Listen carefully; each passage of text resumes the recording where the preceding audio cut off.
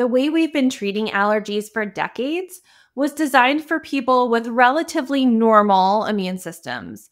But when we have something like Sjogren's disease, we don't have a normal immune system, right? We have an overachieving immune system. So here's what I see happening in kind of the traditional allergy care for autoimmune patients. First, we throw antihistamines at the problem, but many antihistamines have what are called anticholinergic effects. They block the same pathways that help you produce saliva and tears and mucus in your nose. So we're literally making your dryness worse while trying to treat your allergies.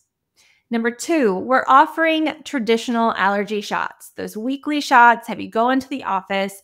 Well, frankly, logistically, they're a pain in the butt or the arm, as the case may be.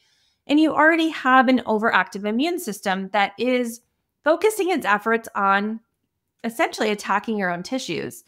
So on top of that, we're asking you to commit to 3 to 5 years of weekly to monthly injections, hoping that your immune system will learn to calm down. Now, we do know that these can be helpful, but sometimes those shot appointments can lead to a minor flare-up. And so if you're having those minor flare-ups week after week, month after month, it can make it challenging to actually get to that therapeutic dose that we need in order to affect that immune system retraining process.